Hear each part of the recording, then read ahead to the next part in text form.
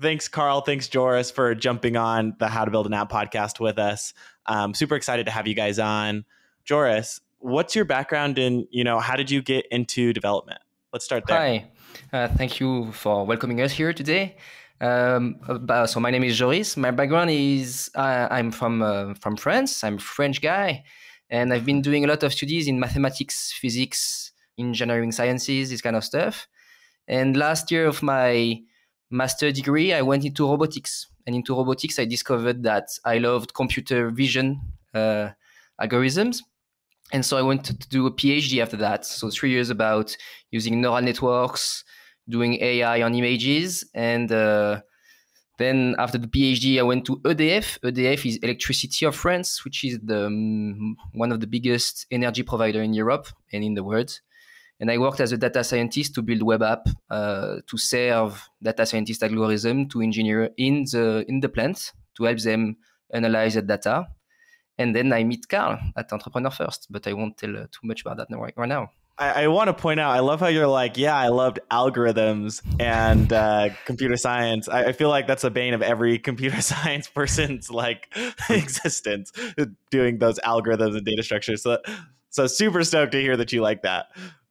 That's funny. So Carl, tell us a little bit about your background.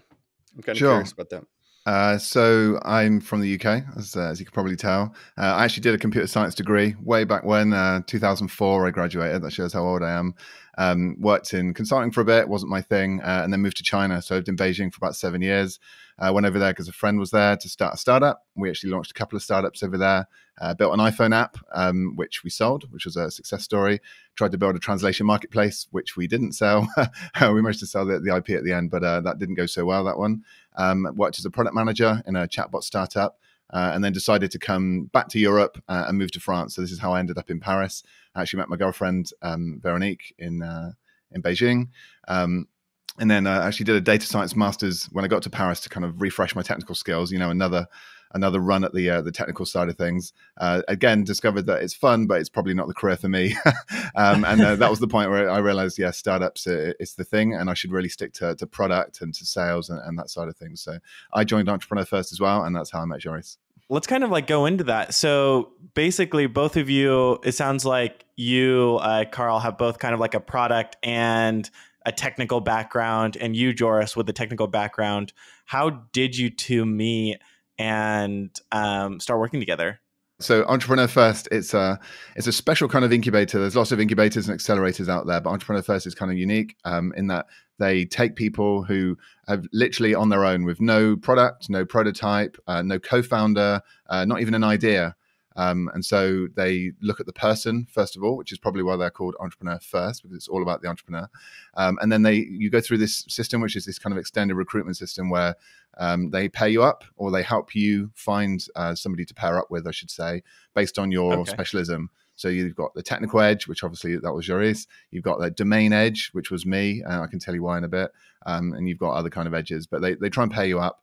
And then you go through this kind of matching process. And then if you find somebody who you get along with and makes sense to start a business with, then you go about validating ideas, and you ideate, and then you validate those ideas with the customer base. And then you pitch that idea to Entrepreneur First, and if they like it, they invest in you. And this is the process that Joris and I went through. What is very fun about this story is that before meeting Carl, I did this program one time before, and I teamed up with someone else. The funny in this program is that you team up with a lot of people, and they encourage you to break up the team. So if you don't find product market fit, if you don't find an idea, if you don't like the person you're working with, just break up, start again. There is 60% available. Just try and try and try again. Mm-hmm. So I did the program twice, and then I met Carl, which was the perfect fit. So just to kind of reiterate, you've done the program before with somebody else. It wasn't a great fit, so you guys break up, and then you go through it again, and you meet someone else, and you do that until you find product market fit.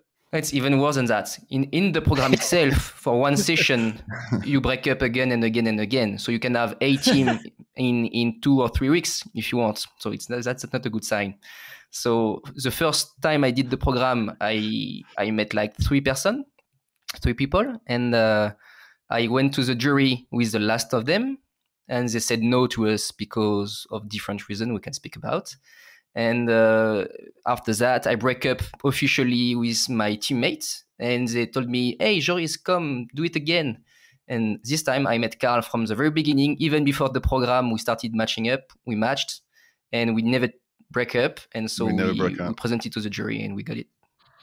It's like speed dating for business. Absolutely. Exactly. That's incredible. That's amazing. That program. And I honestly haven't heard of Entrepreneur First. What do you guys feel like was one of your favorite aspects of that incubator? Well, meeting Joris, I would say, was the best outcome, to be honest, because I'd been in France for a few years, but I'd done like I said, a data science master, so I knew a few students, but I didn't have a big network here, and so finding a co-founder who was technically capable, available, motivated, like all of these things, that's a really hard thing to do, is find, especially a technical co-founder. Whereas Entrepreneur First will basically put that on a plate for you and say, here's a room, half of them are technical co-founders, now go and find your perfect match.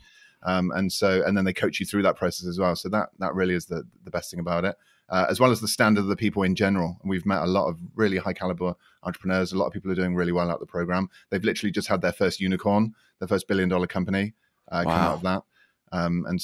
Yeah, absolutely, they're doing a good job over there.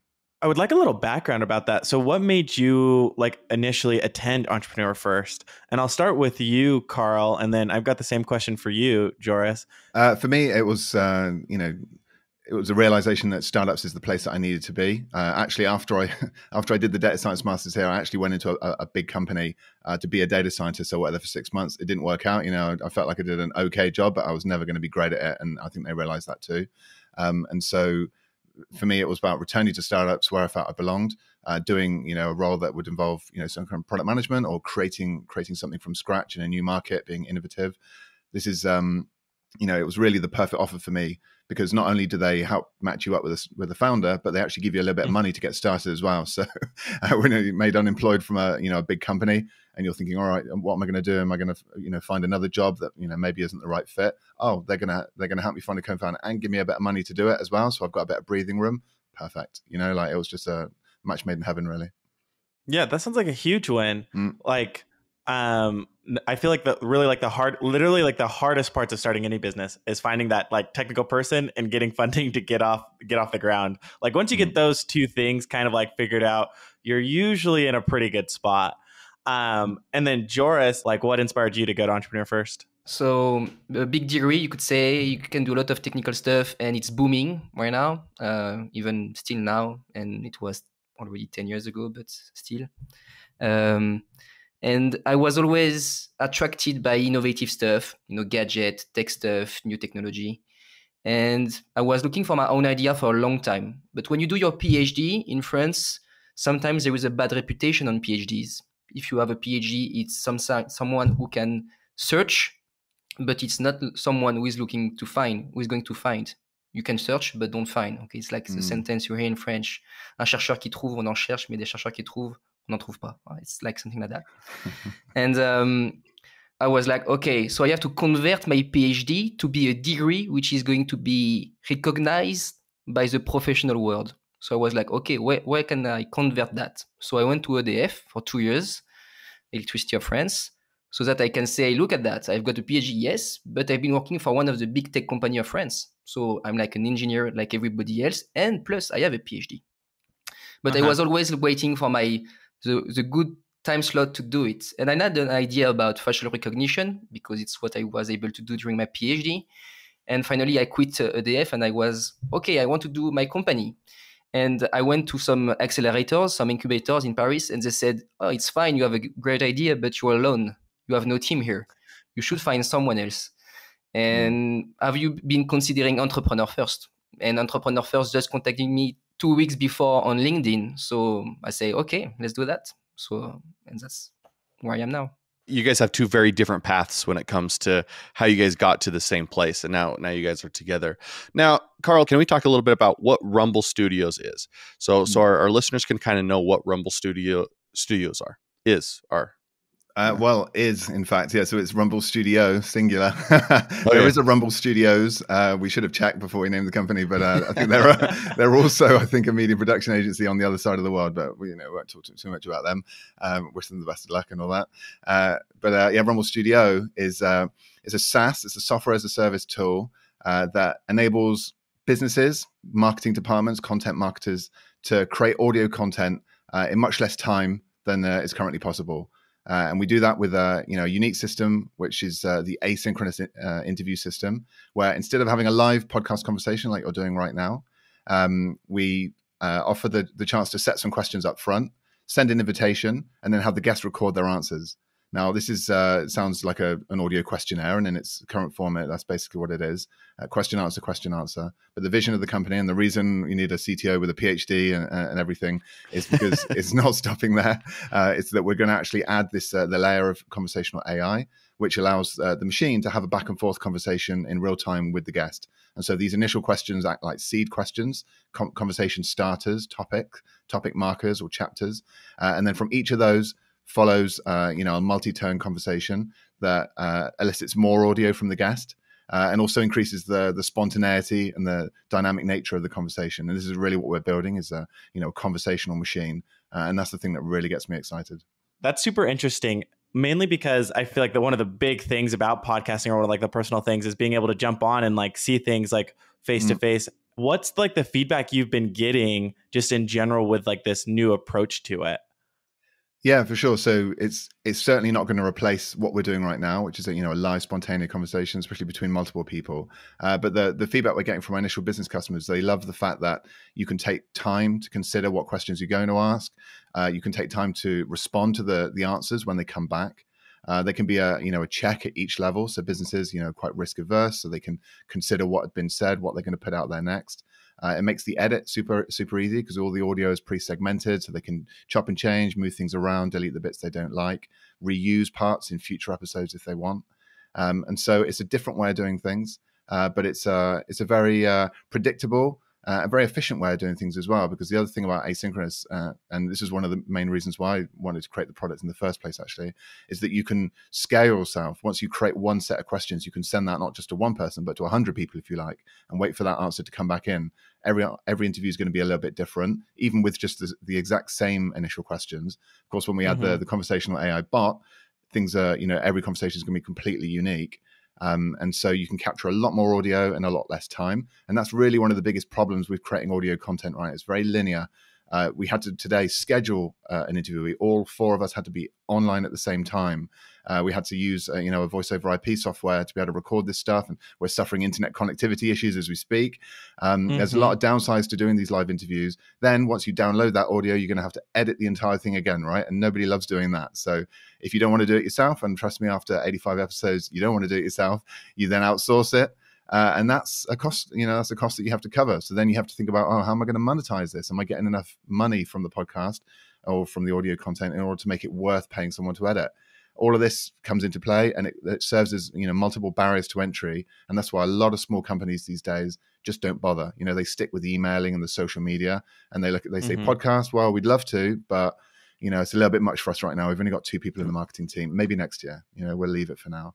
And that's a shame. We believe that everybody should be producing audio content, and if we can provide a tool that allows small companies or individuals to be able to produce audio consistently with minimal effort, and where the ROI really makes sense, then we're going to massively increase the number of people who actually do so, and then add diversity to the whole podcasting and audio content ecosystem. Wow. Yeah, I just like the idea of like this the concept of async communication, especially during COVID. I think we've all noticed that more and more people hate getting on meetings. Like you get the fatigue of just being on video, and a lot of like new companies. One that I'm specifically like recall is like Volley, which is basically trying to come in as like Slack's new workspace competitor, and it's all about async communication, no texting, it's all video. And it'll be super interesting to see if like the market actually like adopts to the more of like the async way of communication. So super stoked for that. I think the next kind of like question, or the thing that I'm curious about, is when did you guys know that this product like was worth like going all in on? So kind of like timeline perspective, you guys went to this incubator, you met each other, you guys did some validation. What did that look like? And when did you know, okay, this is like a rock star idea, I need to go all in, get this to market, and see where it takes you? Yeah, I just want first to say something about async, which is part of the answer. Async is not just about one after the other. It's what you do every day with WhatsApp, with Messenger. It's not audio, it's text, but it works. You can have very funny conversation with your friends and family just using async conversation. The only difference is that we want to do it by audio. So as you said, there is a lot of apps doing this kind of stuff now.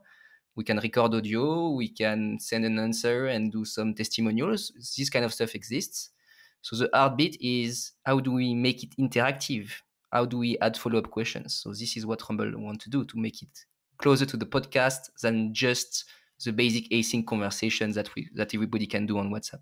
So, George, I'm sorry, I'm just curious on the technical side of things. What have you found is the struggle on that when it comes to like what was a big obstacle that you saw? Like, why has nobody done this before? Is a better question. So, as a deep learning expert, I know that training a model to do some specific task, you won't have 100% success on your predictions, on your inferences. You will have failure. So how do you manage that? This is a very big difficulty. So what we decided with Carl is to build first a low-tech platform where we have this async WhatsApp-like conversation, so that we can also already have feedback from customers to how async is managed and how the audio quality is. What can we do about that? And we, even before AI, we already have a lot of problems. We can see that a lot of people do not have a mic, like a studio mic. They use their AirPods, which is horrible when you want to record audio. They use a laptop, or they tap on the microphone, which I'm doing right now, so that everybody has a demonstration of it. This kind of stuff, it's very hard to avoid with people which are new to it. And most of the time when you do a podcast, you are the host, you invite a guest, which is not always a host of another podcast. So they are new to that. So you have to give them advice. You have to explain them how to do and what not to do, not go close to the mic and move away from it. These kind of mistakes that everybody do at the beginning. This is first difficulty, is that you don't need AI for. And it's already hard for us to detect it, to measure it. So we first have a brick to measure all this stuff, provide metrics so that we can detect people doing mistakes and give them simple coaching so that they can improve themselves. So it's not only about improving the sound quality and saying, please change your mic. It's also about giving them advice on how to use the mic, how to speak slower, speak faster, this kind of stuff. Even that is hard.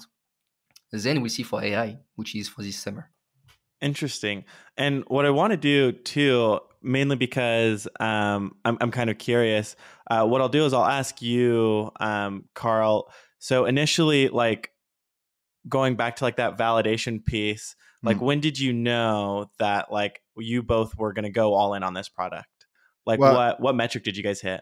Yeah, I mean, we did customer development conversations with more than 100 different companies, small companies, big companies. We're really casting our net pretty wide, speaking to PR companies because they're often the gatekeeper to these, thought leaders, speaking to startups, and agencies and huge companies like Oracle and Thales, trying to understand, are you interested in producing audio content, and what are the challenges around that? And what we discovered was that, everybody's interested in audio these days. They're interested because podcasts are booming, because voice assistants are on the rise. Nowadays, is Clubhouse and social audio and all of these things. It's audio all the time. So everyone's thinking, how do we get involved? What are we missing out on? There's a lot of FOMO. But what we found was, the big companies were already producing audio, whether it was for external branding purposes or just internal communications, which is another huge niche. But they were unhappy with it because the tools were slow to use and it takes up, the marketing team's time. But they had the marketing team, those huge companies, they got the budget. The smaller companies or the individual PR firm or, people with, just on their own, the creators, the solopreneurs, They just don't have the time to just do all this stuff. And you guys know full well how much effort it takes to produce audio. And when you've got a business to run at the same time, it's not the top priority. And so they're like, we'd love to have one, but maybe next year, as I was saying. And we heard this, over and over again. It was already an intuition that I'd had because, I'd done a podcast, and this is something maybe I didn't explain before, but I'm the host of the Voice Tech podcast. It's a podcast and it's about voice technology. So I spend, my weeks speaking to voice technology experts about smart speakers, conversational AI. So I learned about all these cool new technologies, but I also learned how difficult it is to produce a podcast. So, personally, I was like, okay, there's got to be a better way than this. Looked online, there really wasn't a better way. This is it, record it live and then edit it afterwards. But, because these new technologies exist, maybe there's a better way to do it, or maybe there's a different way to do it. And then speaking with all these companies just basically validated that. It just reinforced my own opinions. That's dangerous because you have to be careful of confirmation bias. Am I just hearing what I want to hear?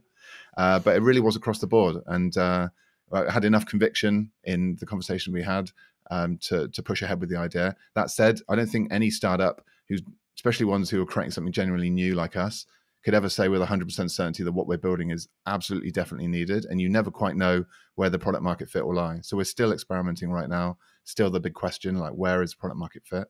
But I think async definitely has potential in one way or another. Would like to add something on the validation side. Entrepreneur First is an example. There is a lot of others who had a podcast before, but they stopped it. They stopped it because the person doing the podcast left the company. And you can see this pattern in a lot of other companies. When the person with the tech capability to do the podcast left, it's end of the podcast. And I don't know the numbers, but Carl can give them about the number of non-active podcast show. It's huge. Yeah. And when you speak to people who stopped the show, it's because they don't have the tech anymore to do it. The tech person, they don't have the time to do it anymore, and they decided that the ROI is too poor to continue on it. Or they were too impatient. They expected results after the first 3 episodes, and they weren't seeing a lift in sales, and so they just gave it up. I think it's that, they quote 1.8 million podcasts on Apple Podcasts now. I think it is. The number keeps going up. Maybe we're at 2 million now. But I think it's around half of those are inactive. So they haven't had any episode published in the last month. And of the active ones, half of those have fewer than 7 episodes. And so most people give up. There's huge attrition. And that tells you something about podcasting in general and how difficult it is to keep going, to maintain that consistency. Our producer, who goes in and does all the work and all of that, is listening to this right now thinking, no, this makes sense, because a podcast can be kind of a lot of work, right? And be able to go through.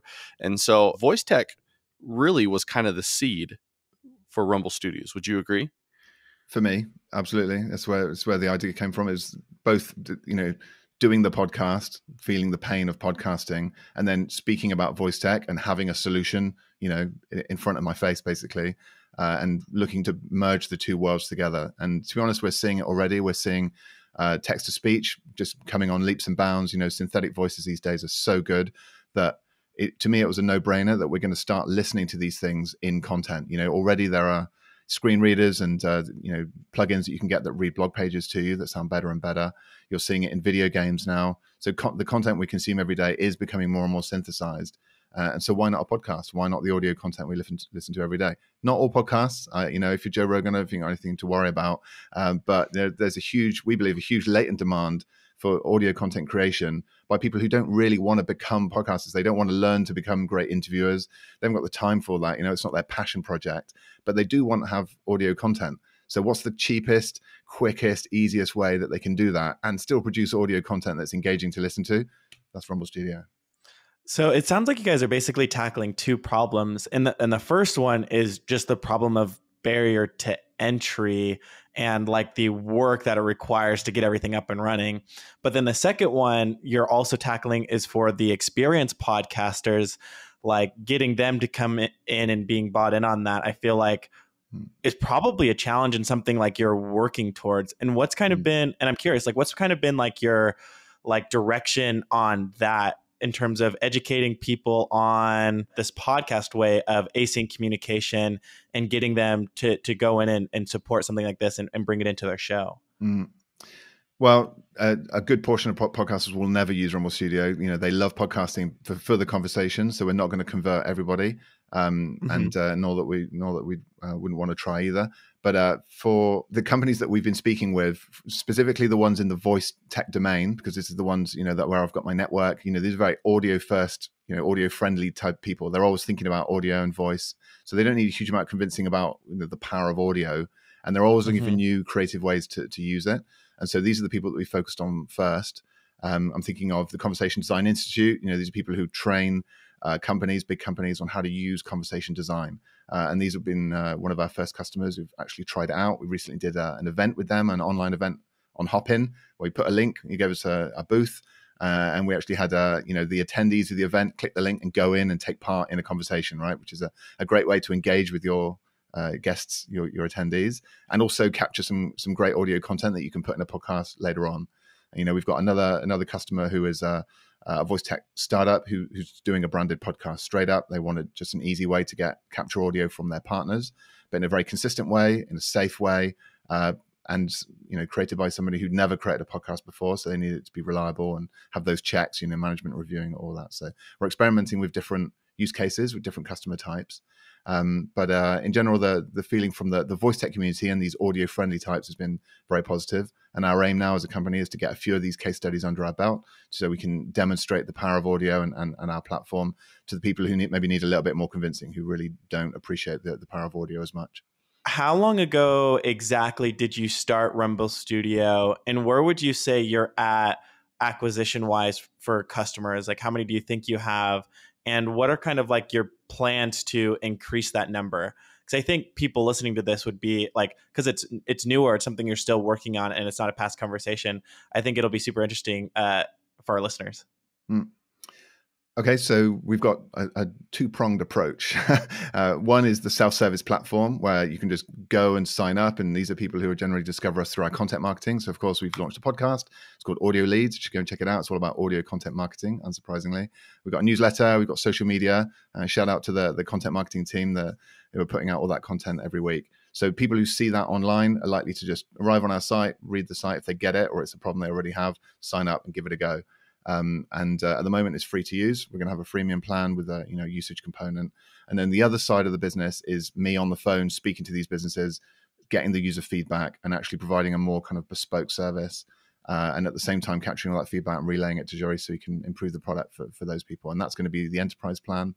It's going to be supported by various services like, you know, if it's a branded podcast they're creating, we can help you with the strategy of the podcast, the positioning. We can help you with the editing after the fact.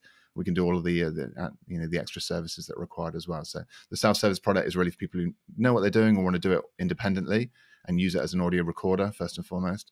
And then the enterprise plan is for people who want the entire service and want to solve that problem for their business. And that means working with me for the moment. Lucky them. Yeah.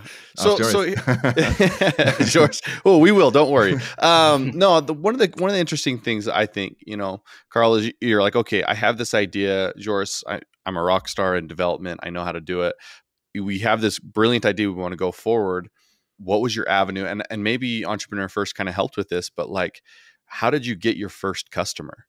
Like, did you go out and when you were doing this validation, did you do pre-sales, or how did you get that first customer? Because I feel like we have a lot of founders that are like, have this great idea. Did you do pre-sales? Did you have a product that you actually showed them? Kind of what was that journey like?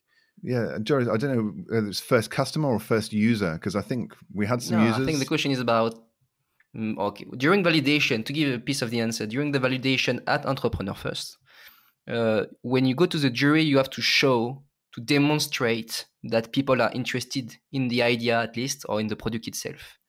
And so we signed 13 letter of intent and asked for payment against it, like 50 euros, which was at this moment. So 13 customers paid 50 euros for one episode at least, or starting using the platform, which was at the prototype level.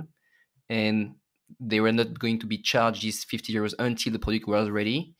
And we signed in the months following, after the jury of Entrepreneur First, before going face to the investors, because it's a very fast track system. Jury is yes, you go to investors 1 month later, which was the demo day. And for demo day, we try to have more customers with bigger check. And for that, that's the plan that Carl just talked about enterprise grade assistance helping users to create their podcast. That's it. We sold a package of 3 episodes for $300, which is an absolute bargain. It's totally underpricing it, but we just wanted to prove. You need to get some sales. Like you need the number. We need to check that off, right? Absolutely. We needed to show that businesses would be willing to produce audio content with our tool and put their reputation behind it. Basically, like the money is kind of negligible, but we wanted to show that they'd be willing to reach in their pockets at least and do this. But really the test is to show that they'd be willing to produce audio content. So we did this. We sold 5 packages at $300 each to some decent, really, good companies with well-known companies. And then that was enough to get through the demo day. So, okay. Sorry, one last follow-up question. And this is kind of for Joris. When it comes to talking to those customers, and getting that feedback, how do you guys decide? Like, let's say a customer says, "Hey, I wish it had this," or "I wish it had that." Right? I mean, you have a lot of customers that say what they think they need. How do you decide what to really execute and change, and what is something that maybe isn't as priority? Yeah. There is 2 kind of feedback, I would say. Yeah, there is, of course, the feedback like this button is not working. So it's good feedback. Let's call it a bug. So this is like a priority. If the features we have don't even work, let's work on that first. But about the big feature, even before listening to our users, we have a vision with Carl, which is made of main features. We know what we want. We have an idea of what we want, and this is what we want to iterate on. So all those feedback that Carl gets from our users, we have a big database of them. We put all of them there. But still, there is a lot of features we need to implement even before using those feedback. So, like payment, for example. If we want to have people paying us automatically with Stripe, let's implement that even before adding a specific brand feature coming from a specific user. Because as Carl said, we want to have a self-service platform. So to have a self-service platform, to have users on it, not 50, but 500, 5,000, at this moment, feedback will be statistically relevant. And for now, I think it's not enough. So we need more users. It is tricky when the users say, "Well, can you just add this? Or can you just change that?" Because I mean, one thing I get a lot is, "So you're going to add video?" And it's like, well, not yet. I mean, it's hard enough doing an audio conversation without adding all the complexity of video. People are like, will you add video, live? We add too. Really add live. I mean, it's just so many things, right? And so you could easily get dragged in different directions. But like Joris is saying, if you've got that clear vision, then if the users are saying, well, like, we need to accomplish this task, and we can think, and we say, okay, the product that we're building according to our vision could help you with this, then we can tweak it in that direction for you. But if it's completely off the vision, it's completely off the roadmap, I think you have to be very selective about responding to that. Kind of stick to your guns, right? We have a plan and we're going to execute this plan. And if what they present to us deviates from the plan, we're not going to do it. But if it can help improve the plan, then that's something we put on a priority. Yeah. Exactly. That's super smart. And it's actually really interesting because we've had the founder of Zencastr and Squadcast on our shows before, and they talked about the challenges when it comes to developing audio with video and the challenges that they have with internet connectivity issues that we have or different things. So, Joris, one of my questions is, what is a big challenge that you ran into when you're developing Rumble Studio? What was like something that you were like, okay, I had no idea that was going to be a big issue, but it really became a technically difficult issue, other than people not knowing how to use a mic, right? Yeah. So I'm a PhD in AI. I'm not a front-end developer. I've been doing a lot of web development. I've been building some web app, but I'm not a senior front-end developer. And when it comes to audio recording using the browser, so we're not building native apps, not iOS app, not Android apps. We are building a progressive web app, which is a browser app. Manipulating audio will depend on which browser is used. Safari, Firefox, Google Chrome will use some different API sometimes, or are not at the same level of features they provide. So you have to be able to handle those use cases, those edge cases, and you use what we call polyfills to help you on that. But it's a real problem. So Safari was a nightmare for me at the beginning because I'm a Unix guy. I've been using Unix and Google Chrome for a very long time, and I'm not such a MacBook guy. And most of people doing podcasts or listening to it come from the Apple world, and they use Safari, like all of them. And so the platform we were building, the first prototypes, the audio recording bit was not working. So this is one of the bugs that was a nightmare for me. After 1 month, I got it, I managed it, but it has been a latent problem for a long time. So now it's robust, but still at the beginning it was hard. So as a technical person, like going in and solving this problem, and the reason I bring this up is when you're building a new product, one thing that often happens is as a developer, you really like outline this thing that you're going to do, you start building it, and then you typically realize, oh man, this is a pain and this is where we're at. And like, how did you explain like that pain point to Carl, like, hey, this is going to extend like our timeline, like 30 days. This is a super hard feature. Here's why. That can be like a really hard thing to communicate. And I'm curious, Joris, how did you explain that to Carl? And Carl, how did you respond to that? So on the tech side, of course, especially when you're building a prototype, you change a lot of stuff. We changed the stack several times, 3 times actually. And each time for a specific reason, like, okay, at the beginning it was a prototype, let's do it fast. Then we want to have a prototype which can handle 50% at the same time. Okay, so let's change the stack. Now we want to build something robust. We have finance.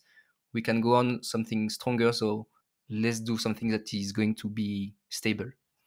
So those changes, of course, change the technical roadmap, even though we put some, how do you say that, margins on those.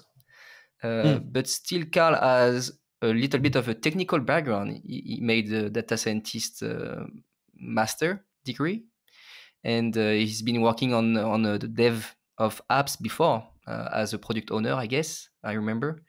And so he understands what I'm saying. Carl, I'm going to invest 2 weeks on this specific subject. You say, okay, I understand. This kind of stuff can take time. So we have very honest and comprehensive communication with those subjects. There was no problem here, I guess. So it was really more just you had the opportunity because, Carl, you have that technical background to just be transparent. Like, hey, here's the technical things we have to do, and it's going to extend our time 2 weeks. But Carl, on the product side, I imagine your head was probably spinning a little bit. Well, I mean, I think Joris has made some excellent decision on the the development side of things. And like you said, we started with a small MVP, validated that, got some feedback, on the UX primarily, and then we've done, I don't know, we're on MVP 5 now, I think. So gone through multiple iterations.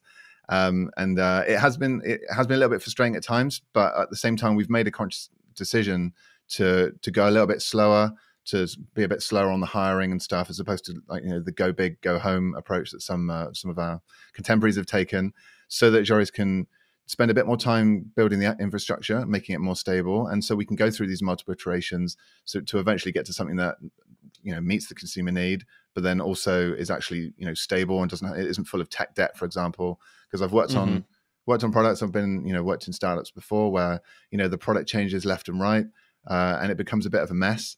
And you wish if you'd spent a little bit more time at the beginning sorting that out, then you wouldn't be in this problem right now. And we're in a great position right now because, Joris, I think you've just literally finished all the infrastructure components now. We've got continuous integration and all this cool stuff, unit testing and all that. So when we make our big hires, the big expensive hires, they come on and we're paying them $1,000 a month, but they're building code that will stay on the code base that's going to stay there for a while. We're not going to have to redo it all in a year when we realize it's all broken again. So yeah, I have confidence. Yeah. And I think that's like one thing that really gets lost by a lot of founders is like the technical debt piece of things, that going back and doing and setting something up right is always going to be better in the long run. Sure, you might get out 2 weeks faster, but in a month when you're wanting to modify that feature, it's going to take 3 weeks instead of 2. And that number just keeps compounding, getting bigger the more that you don't allow the developers to go back, refactor something and set something up the right way. So flexibility is also super important. Now, Carl, there's got to be a time when Joris came to you and said, hey, this is going to be extended, this has to be rebuilt or something, and you were just like, oh my gosh, like this is getting crazy. How do you navigate those conversations? He's looking for I think that's like Yep, I'm looking for the gossip because I think every founder is going to have that point where they're like, I don't know if my product's going to be built. I don't know, like if this is going to get out. And I imagine at some point, like you were probably in the same boat. Like you might have known it was going to get out, but man, this is just taking super long. How do you typically approach, Joris, and what advice would you give to founders in a similar situation? So, I've actually worked on projects that have taken a lot longer to make progress than this one. So I've actually got a background that supports the rate at which we're developing. I don't think our disagreements have been around, whether it's going to be out or not. Like Joris builds very quickly. We just have to build a lot of stuff, like it's a complicated app to build. Our disagreements have been more around design because, our roles as co-founders, there's only a few people in the team, right? So it's clear anything like hard dev Joris does, anything sales and marketing I do, but we've both got a kind of a product background. Joris has been a product owner as well. So when it comes to like what features do we build, and specifically like how do they work, and what should they look like, how should they behave, that's where our kind of responsibilities overlap, and that's where some of the the conflict occurs, because Joris wants a bit more independence to just design it how as he goes, like as he's developing it. I want a bit more certainty over like what we're actually building and that it's going to meet the customer's need. And of course, I've got my own ideas of what it should look like. I'm like, I just put a button there. Obviously that's going to work, right? Joris like, no, like there's 3 different components we could use. You got to think about all this stuff.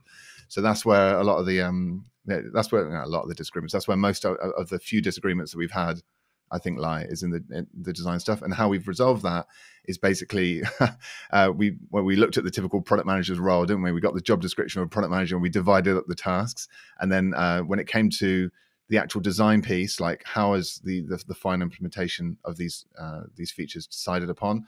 At first, I wanted to follow the same process that I followed when I worked at a startup with 30 people, which is make a specification document, get it reviewed, costed, go through the whole process.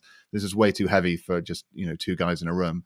And so in the end, Joris convinced me that you need to basically hand over and relinquish control over the design of these features, so Joris can at least put his creative input into it. He's got the needs that I've communicated from the user. He's got an idea of how that should work. He'll build the first version and then pass it back to me. I can comment and I can get feedback from the user, and that's actually worked a lot better. It's allowed Joris to move a lot quicker and avoided a lot of the conflicts we had before. And to be honest, the MVP changes so much that niggling over a green button versus a blue button, or should we have this animated thing over here, like it's just a waste of time. Like just don't even spend your time on that stuff. Just do it. I'm so glad you said that. Like super glad. Like so like as a developer, so many founders like come up and they're like, this font, this color, this like 5 positions to the right. Those conversations always are just like yeah. Those are always super funny conversations. And it sounds like what allowed you to get through this bit, like even the hurdles that you have, has just been like this trust and allowing Joris to take ownership and really build something that works well, like is the direction you guys took. And I think that's super important for founders to know, that like there comes a point where you've got to just kind of let the developer, take the reins, get it across the finish line, get it to users. And you can always like circle back and make a change if it really is a big deal. And it's never overemphasizing those tiny little UI things. It's always about like, if a product works, that's like the number one thing, then you can always go back and spice it up and make things more design ready. Yeah. Well, and I just kind of want to think and for our listeners to like, just go back and listen. He's like, listen, the MVP changes so much. Go into it with that mindset. Like your MVP is exactly what it is. It's an MVP, and you're trying to get to the consumer as fast as possible so that they can tell you what color they want that stupid button. If you go into it like, this is my baby and I want it exactly the way that I think, I feel like you're going to fail. You're going to fail as a business, because like it really comes down to is good communication with your co-founder, right? And then also being willing to change and pivot is really kind of important when it comes to like real growth. And you guys, it sounds like you guys have seen that. Yes. And just to add a layer on what we agreed on with Carl is about the UX, how do we say that? UX and UI. Yep. We decided to postpone the moment that we are going to take UX advice from someone which is its specialty, because the product is new. What we're building is new. Nobody has been using AI to have an active effect on the conversation recorded asynchronously. So we are building I'm going to say a first stable version of it, and as soon as we have it, which will be by this summer, then we get the UX guy or girl, and we will be working more closely with the users to improve the size of the button, the colors, what is missing, and all the small features, and take all those feedback we had before to improve it. As long as their journey is the correct journey, the actual experience just needs to make sure that is it. So tell us, you said coming out in summer. Is that correct? Is that what you just said? Yes. Okay. So tell me, what are you guys' strategy kind of going forward? Are you guys doing a lot of content? Are you guys doing, obviously you're pushing the podcast, doing outreach, kind of what's your strategy going forward? So on the marketing side, for sure, it's lean content marketing right now. We're still raising our first pre-seed round really with angels. So if any investors out there listening, then give me a shout, Carl@rumble.studio. But with the limited funds that we have at our disposal right now, we're going on the lean content marketing approach. This means podcasts, newsletter, social media, and then just getting, focusing on the messaging and getting more and more people to know about Rumble Studio, evangelizing asynchronous as a thing, and also just evangelizing podcasts and branded podcasts for businesses, because a lot of businesses still not convinced that audio will help their business. And so we've got a lot of work to do in terms of education. I've got a lot of work to do with working with that first set of customers to get user feedback as well. So this gives Joris plenty of time to build this, this all singing, all dancing system. There's a lot of components that we still need to put into the platform. Right now, we've got something that works, and I am producing my podcast exclusively with Rumble.studio, so you can use it. You can record questions, you can capture guest answers, you can scale that, and then you can add your own follow-up comments, you can export, you can add your jingle and all that, so it works. But right now, you need a little bit of knowledge or a little bit of coaching to get the results from it. And so Joris is focusing on building something that's stable, but also with all the onboarding help, the tutorials, the bubbles that pop up that guide you through that happy path. All of that needs to happen before we start adding an AI layer as well. So although the AI thing is super sexy and it will add a lot of defensibility to our product in the longer term, there's so much you can do with a product that doesn't have AI. This is what we really need to focus on and get that out first. And just for our founders, I don't know if you heard, but as you basically said, there's something I want and something that we really do want to build, but there's things that are more important now that we need to get out. And the fact that you guys have that vision just speaks volume, because there's so many of our clients that we come to us, they're like, hey, I want to build this huge vision, right? And I want this as our final product. But in reality, there is that educational piece. You have to train your users how to use it. Sounds like you have to train the market to see the need for something like this and show them listen, how many times have you been on with a customer and customers like, oh, I didn't actually think about that. That actually would be a big difference, right? There's just so much there's so many steps you need to take before we really get to a final product, and just being patient and understanding that I think is so valuable. So I think that's so huge that you guys are doing that in such an effective way. Thank you. So while building this new company, I'm sure there are a lot of things that kind of jumped out at you and caught you off guard. What are some of those things? Every day. Every day.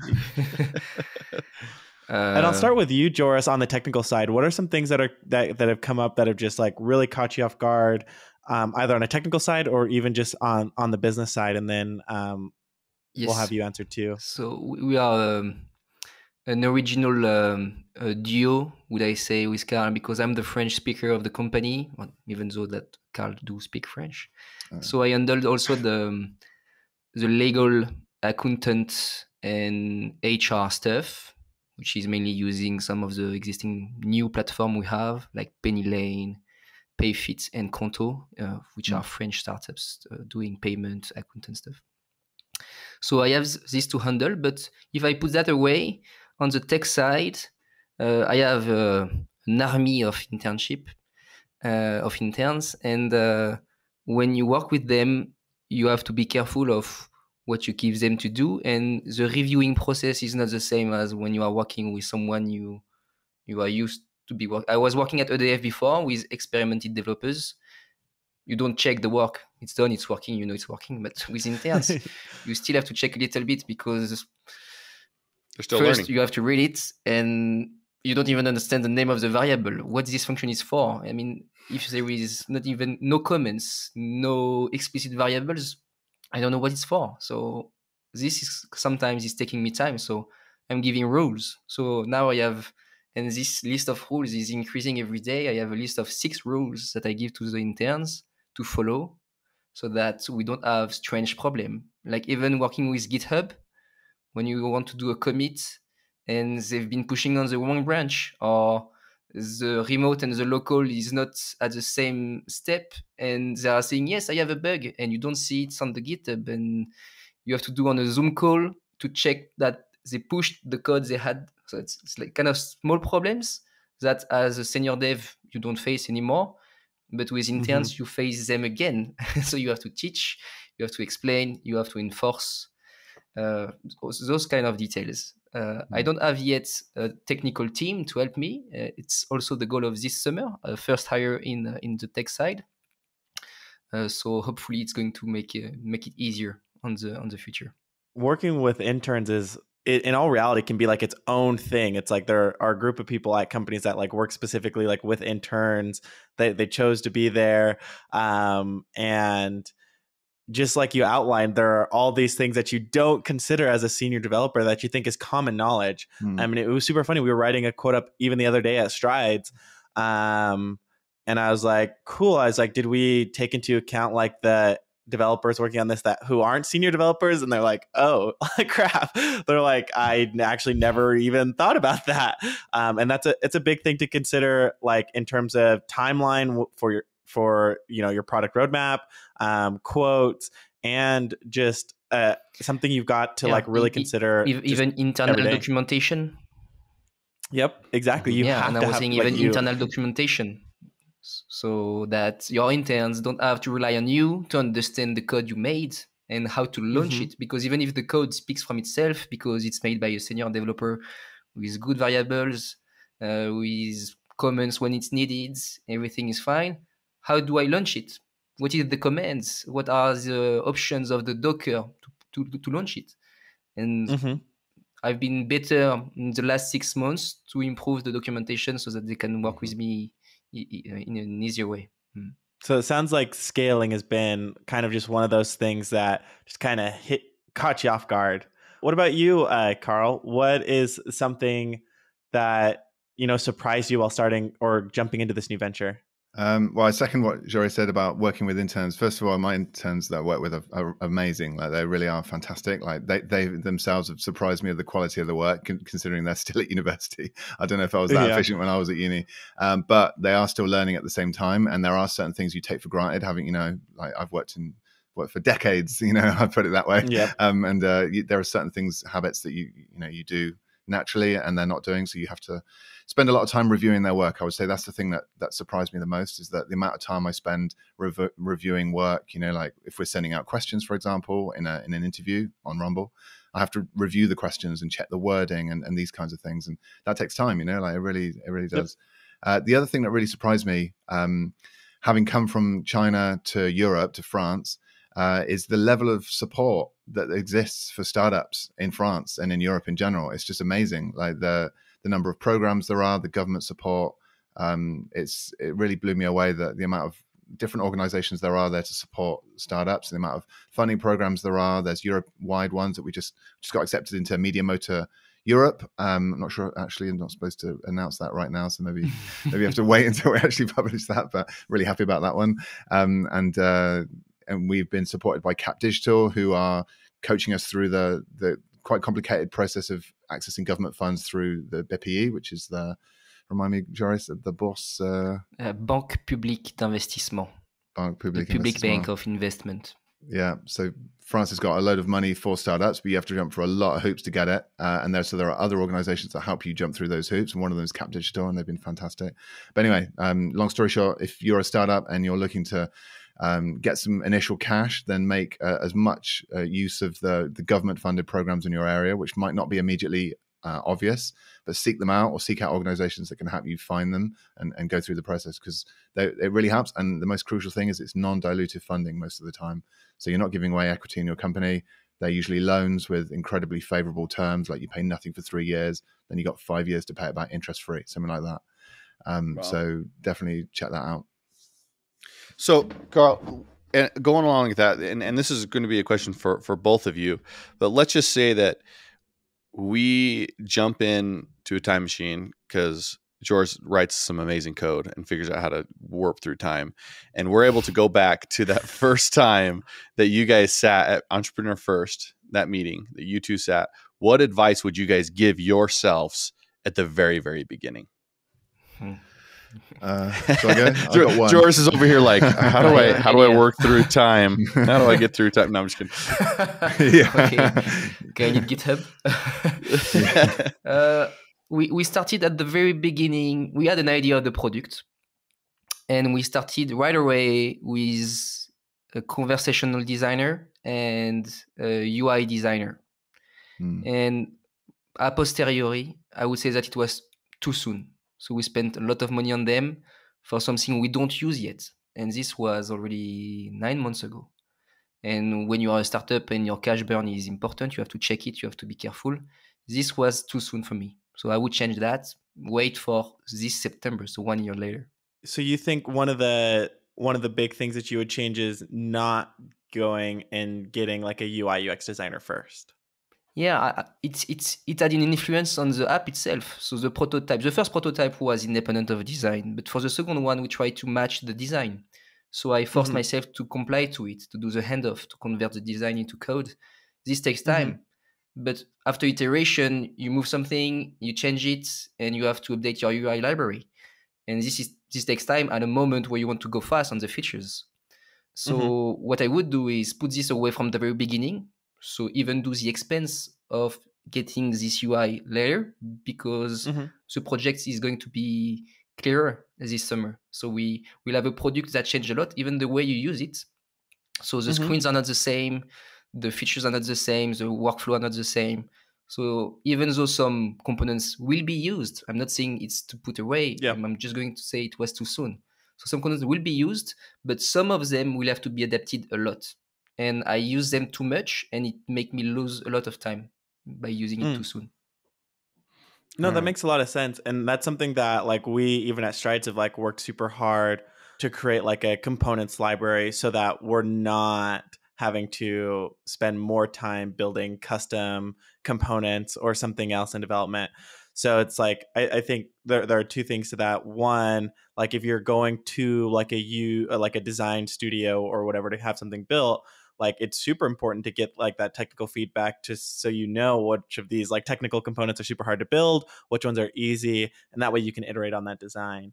And then basically the other side to that, do you think that that design is irrelevant now in the sense that your product has gone a different direction than that initial design that you had right now? Do you think that you basically built the design at an early enough stage where the product changed by the time that you could actually go back and implement a lot of those designs?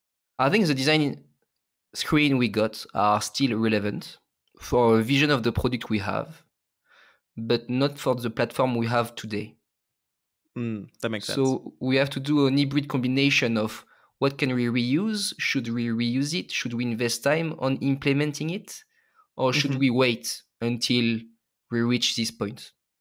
We have a lot of design on the AI parts, speaking with the users on the screen where you have the chatbot speaking with people, recording them, but we don't have that yet. So this is useless for now. But still, I would keep it, but just later. Yep. Yeah. No, that makes a lot of sense. Later time. Carl, what about you? What would you tell you?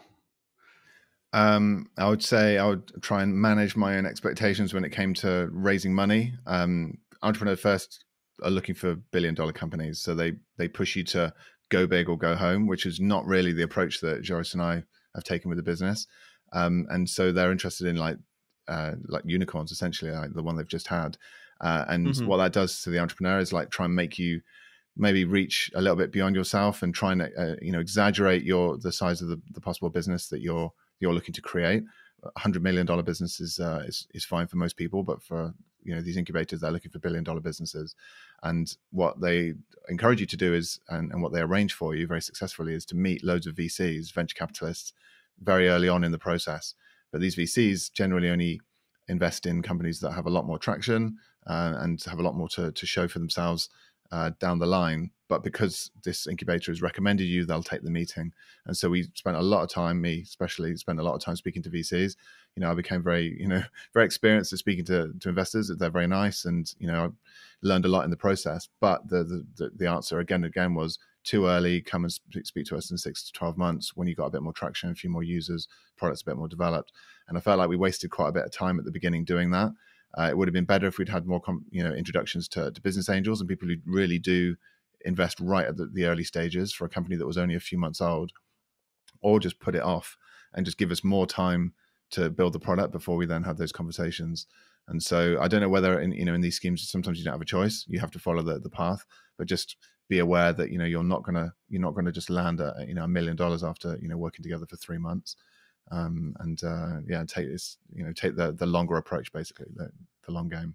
Yeah, working with VCs is it's a whole thing, in the sense that you've got to, whether you believe it or not, you've got to convince yourself and them that you're a unicorn, or else they don't want to fund you. And then 2, as soon as you do get that funding, you're in this weird position to where you have to start focusing more on the revenue and less on the product. And let's be honest, anybody who initially goes into tech usually is going into it because they see a problem and they're passionate about solving that initial problem. And when you take that focus away from making the product better and just on the revenue, that's a really hard transition for a founder. So yeah, for sure. And it can completely, derail the roadmap as well, because you'll be like, okay, well, this doesn't look like a big enough market, even though that's what I really want to do. But we could go after, this HR market, which is enormous, but, I don't really want to create another recruitment tool. So, you know what I mean? This, you don't want to really have to be torn between those two choices. I'd much rather create something that I'd be really proud of. You only get one life. So I feel like you should really spend your time working on something you really believe in. And that's where you'll do your best work as well. And sometimes that means saying no, but often means saying no to opportunities that come along. So, Yep, totally agree. As the last wrap up question, for all these founders or new business owners listening to this, is there any last piece of advice that you'd give them? Any parting words? Go and be an entrepreneur. Do it now. I'd probably say that. Take action. Don't put it off. Don't think, I'll start a business after I get X amount of money or when I hit a certain age. You're only getting older. You'll probably have a family and stuff. So just do it as soon as possible. One of the best decisions I ever made was moving to China, which, I was working in a cushy job in London, earning a decent salary, and, definitely going to earn, more over the next few years, but it wasn't for me. So, I just dropped everything and moved to China. And even though I was earning a lot less and my career was, massively stalled, career in quotes, it was one of the best things I ever did, because it was a very, enriching, environment. Got to try all sorts of different stuff. And it's led to a lot of opportunities and made me into a much more kind of, creative and interesting person, I think, than if I'd gone down the typical kind of consulting path that a lot of people did. And so if you do want to create a startup, then do whatever it takes to make sure you can do it and you keep doing it. That's what I would say. Yeah, you got to commit when you're going to go in, for sure. What about you, Joris? Any advice you want to give these founders who are trying to recruit their technical co-founder? That's a hard question, because as I said at the beginning, I did EF twice, and first team I went to the jury with was someone who didn't understand what I was doing, and it was the problem, finally. That's why we broke up, because when I was explaining stuff, the eye was empty, and I was like, okay, I have to repeat myself. So if you want to have a tech guy in your team and maybe learn a little bit of it, I would say. It's hard for someone doing business side to learn to dev. I don't say you should learn how to do Python. I'm just saying have a minimum of a culture to understand what's happening and to not have those empty dialogues that I hate. And just do a little bit of effort to understand who you're working with. Sweet. Again, thank you, Joris, and thank you, Carl, for jumping on the How to Build an App podcast. Where can everybody find you? Yeah, so you can sign up for a free account at rumble.studio. So go and create some asynchronous audio right now. Sign up the newsletter, rumble.studio/newsletter. Check out the blog, rumble.studio/blog. And of course, the podcast, rumble.studio/podcast. There we go. Okay. We'll add all those links to our to our show notes. So Yeah, if you're do. listening, go to those show notes and find those links there. And of course, we're on all the socials as well. Just search for Rumble Studio, singular, and look for the big yellow logo, and we'll be there. Of course, you can find me and Joris on LinkedIn, Carl Robinson and Joris Guerry. Perfect.